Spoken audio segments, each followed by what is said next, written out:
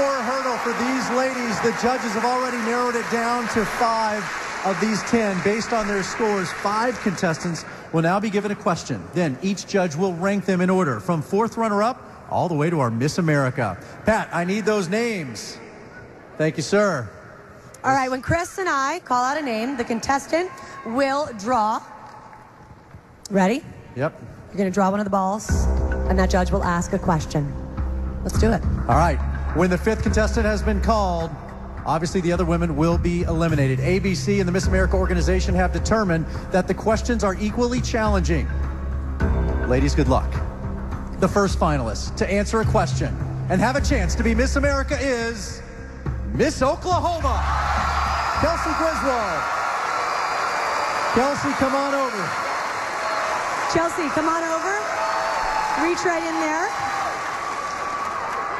Mario, I hope you have your question ready. Yes, I do, Miss Oklahoma. Miley Cyrus has caused a media sensation with her twerky performance on the VMAs, appearing nude in her new video, etc. What do you think? Miley just expressing herself artistically, or Miley, please? What are you thinking?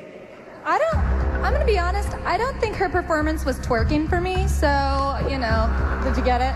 Did you get it? No, honestly, I think that her performance was a little bit not super tasteful, but you know, at the same time, she's a performer, I'm a performer, so I have to respect her creativity. There you have it. All right, Miss Oklahoma, you can go change for the crowning ceremony. Congratulations. The next finalist to receive a question and move on is Miss Minnesota, Rebecca Ye. No peeking, reach right in. All right, ready. Lance Bass, question? All right. Some political candidates' wives have continued to support their husbands through scandals involving very public sexting and cheating. I can actually hear my mother Google searching sexting right now in Mississippi. Sorry, Mom. Are these wives carrying Stand By Your Man too far? No, I don't think so. When you make a commitment to somebody, you're with them for life. And I think that they're doing the right thing by standing by that man that they married and they fell in love with. And I think that they're doing the right thing. That husband needs to get together, though. Thank you, Miss Minnesota. We'll get ready. The next question goes to Miss California. Crystal Lee, come on over. Jump in. Joshua Bell, question? The U.S. has threatened to attack Syria over using chemical weapons on its own people. It's a terrible crime, but is it our responsibility to punish them for it? I believe as one of the most powerful countries in the world, we do have an ethical obligation to prevent, you know, a leader of a country who is using chemical weapons on his people. I believe we should use, you know, congressional support if we can and refer to the UN, because this is something that we all need to handle together. Thank you, Miss California. Go get your gown on. 2 more. The next question goes to Miss New York. Nina Gabaluli. Come on over here.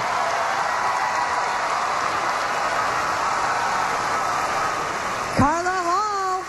Right, TV host Julie Chen revealed that when she was starting out, for career reasons, she had plastic surgery to make her eyes appear less Asian.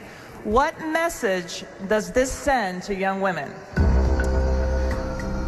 Unfortunately, I don't agree with plastic surgery. However, I can understand that from a standpoint, but more importantly, I've always viewed as Miss America as the girl next door, and the girl next door is evolving as the diversity in America evolves. She's not who she was 10 years ago, and she's not going to be the same person come 10 years down the road. So I wouldn't want to change someone's looks or appearance, but definitely be confident in who you are. All right, Miss New York, thank you very much.